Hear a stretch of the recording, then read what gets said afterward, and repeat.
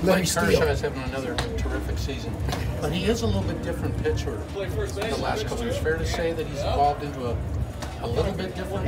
Yeah, he used to be an if-so. Can you describe? Yeah, well, yeah. I think that over the course of time, I mean, you're not going to be the same pitcher you were when you broke into the league. I remember when I first saw Clayton Kershaw, it was erratic, fastball scattered around the zone and a curveball. And then he became Clayton Kershaw, where the fastball command became outstanding. He developed a slider, still had a devastating hook with more command. And then over time, you lose a little bit of velocity. So the mid-90s fastball is no longer in play, but there's still life to the fastball. He throws a lot of fastballs. The slider has become, I think, more commanded. He still uses the hook.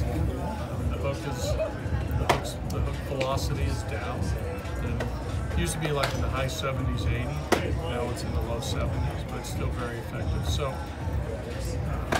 still very effective. He's just, he's more change of speeds, much improved command. The walks are still down, still able to get strikeouts, but it's not the hard throwing, turn it loose Texan.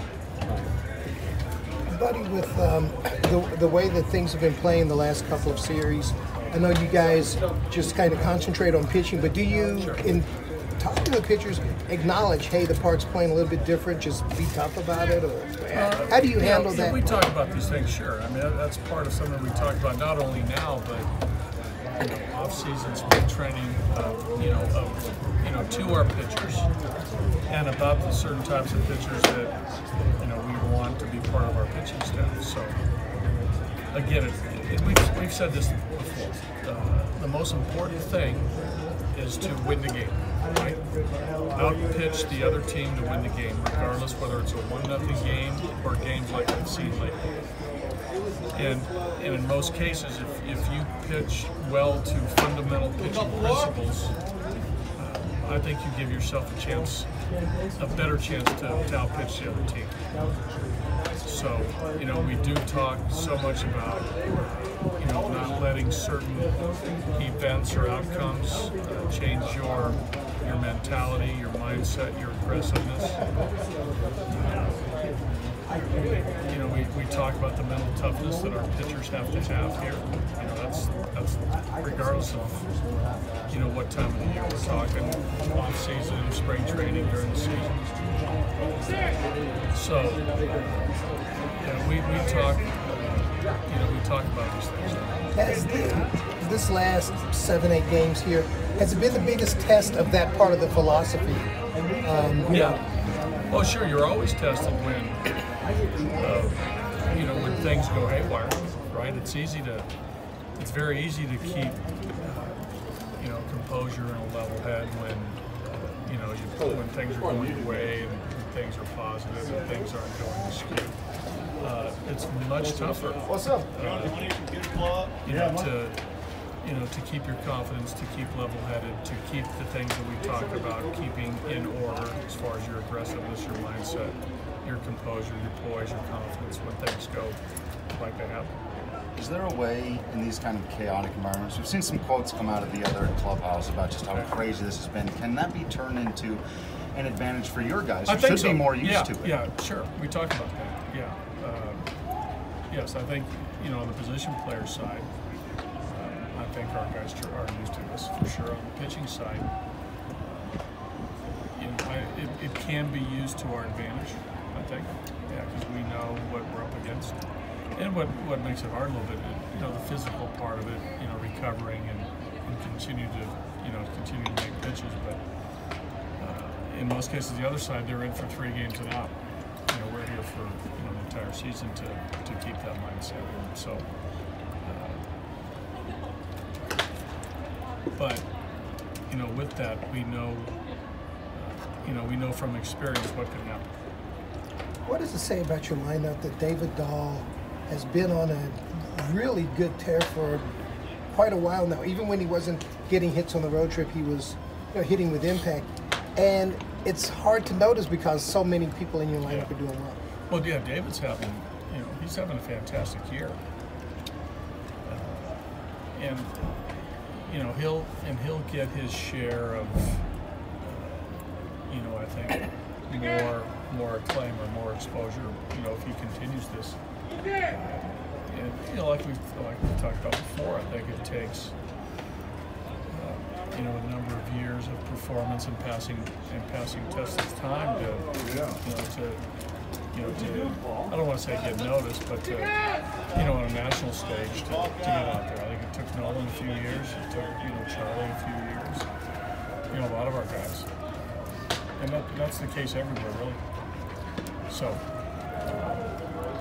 but I do like the fact that I'm hearing David's name amongst other managers and coaches and sports writers and people involved in the game, because it should be. He's playing great. Well, obviously we notice that the toll it takes on these long, high-scoring games on bullpens and starters, etc. What about the catchers? Because in my opinion, catching is one of the most physically demanding positions in all sports. So, you just tell them, hey, just gonna have to battle through this stretch and try to give them as much time off as they're flip-flopping their guys right all every day, and Tony's catching night. But it's hard. These are long, hard games for the catcher, for sure. Because because physically and even mentally, you're putting signs down. You're trying to help the pitchers make pitches, and things aren't going your way. There's again frustration from the catching position too, and that wears on you. You feel all catchers worth their salt feel responsible for the amount of runs that are being scored. And conversely, they should be very proud when there's a low-scoring game. So, they beat themselves up too. So, but there's definitely that component. How do you, as a manager, not just for catchers, but all your players and pitchers, take care of the mental exhaustion, knowing that you're playing games where 10 runs in the fifth might not be enough, and you have to keep going, keep on over the long term. You have to keep an eye on this. Yeah, but again, I think our guys are conditioned to this. They meaning Nolan, Charlie, Trevor. Desi's getting used to it. Murph's first year. Chris has been here before. Tony's been here. They're conditioned for these types of games. How about for you? Somebody who loves good pitching, somebody who keeps track of every single pitch all game long, has to make multiple moves. Yeah. Do you just kind of, does it exhaust you? Yeah, I think, I tell players all the time that they should be mentally tired after every game, and they are, because they're thinking and they're working, and their brain should be working, for 3 hours. I think same with the coaches too. So that includes me. Yeah. But I can't,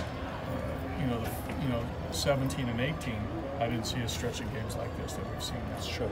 Right? That's true. Now, whether that was a function of better pitching, I don't know. I would like to think most of it is. Other factors. Other factors that are happening now this year that are a little bit different. And again, across the whole landscape of the game. We talked about that yesterday. More homers in the minors, more homers in the big leagues.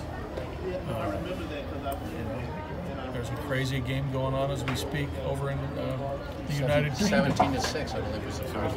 10. Oh, 17-10. 12. No. 12. Never mind. Scored since we came out. It is now 17-13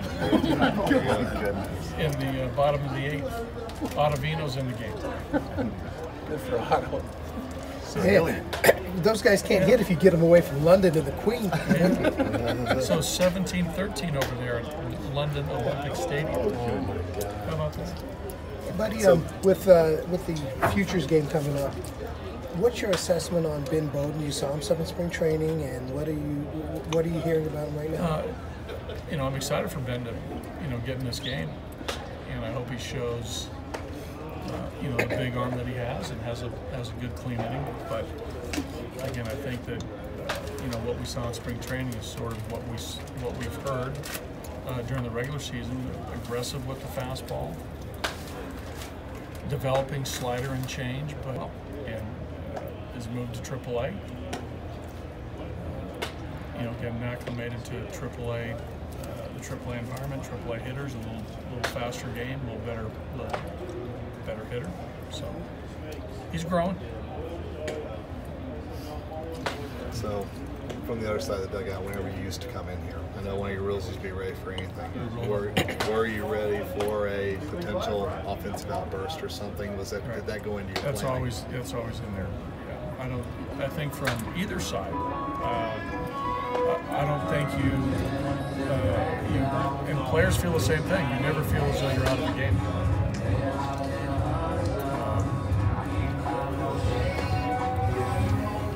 But really, I feel that way no matter where we are. I do. Now, granted, if it's 10-0 and you're in New York and DeGrom's on the mound, that's a different ball. It's a different ball. Even here, remember? I mean, Hamels was up 7-6, 7-8 to 1. That was a little dicey too. Didn't feel great about that. But I'm always optimistic about we're in every game. Very, very rarely do I white flag it. And you'll see the games where we take some guys out. On the other side, man, I mean, I know coming in here that position players like coming in here. Yes. And, pitchers, not that they dread it, but they know that, hey, we got to make pitches. We got to keep the ball down. And there just hasn't been a lot of great pitches down.